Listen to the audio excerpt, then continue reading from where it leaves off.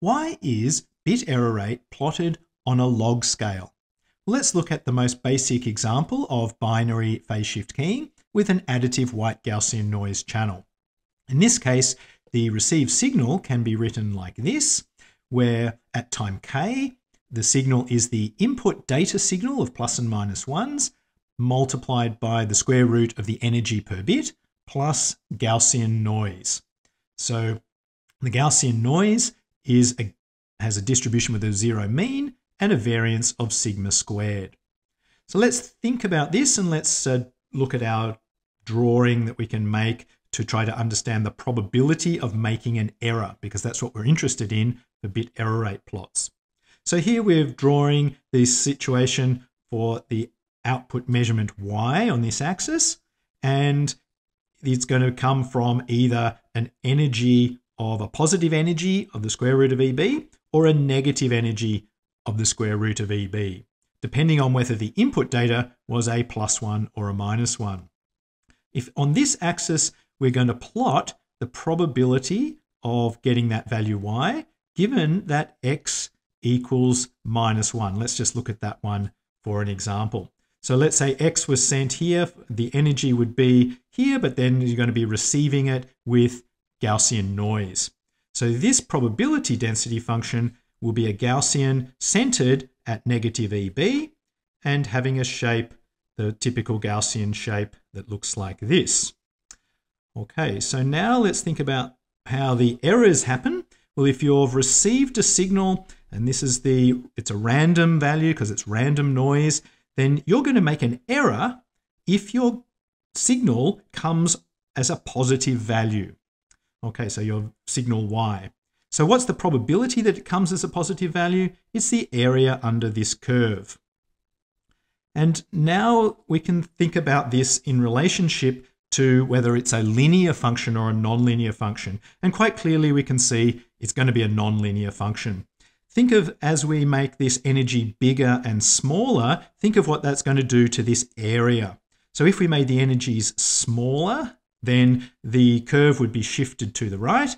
If we make the energies bigger, it shifts to the left. And the area here is affected in this nonlinear way due to the shape of this Gaussian curve. So when they're close together, we'll be seeing, for small changes, we won't see much change in the area. When they're in this region here, if they're closer, but we're going down through this steeper part of the slope, you'll see more change, and then you'll see a tailing off. And if we plot this, we'll see that the plot has this kind of a shape. It's not exactly the Gaussian because it's the area under a Gaussian, but it has a similar shape. And we're going to plot this up here. And that's what you can see if you plot with a linear scale.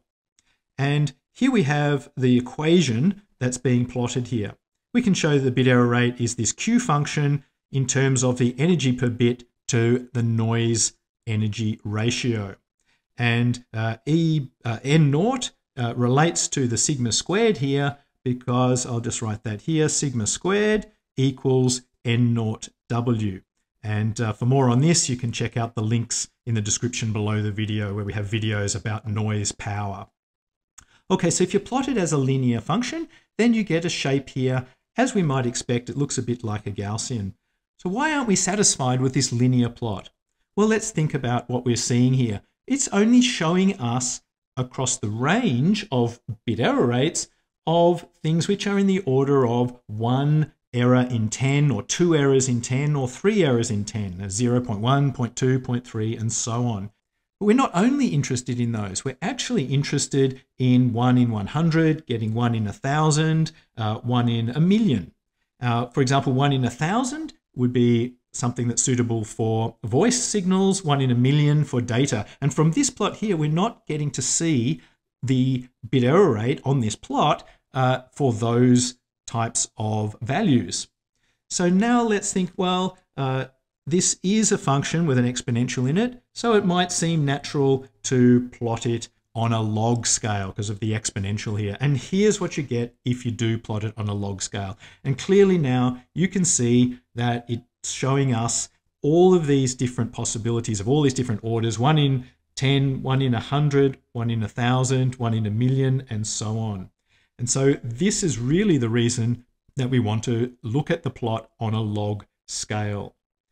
Another reason is that in the high SNR region, the slope of this can be shown to be linear when you plot it on a log scale. And so evaluating that slope shows you the advantage that you get from putting a extra power, signal power, into your signal. It shows you the extra gain you're going to get in terms of bit error rate, because it's a linear function in that in a log scale. So hopefully this has helped you to understand a bit more about plotting bit error rates. If it has, like the video, give it a thumbs up, helps others to find the video. Check out the description below where you'll find a web page with a categorized listing of all the videos on the channel. And of course, subscribe to the channel for more videos.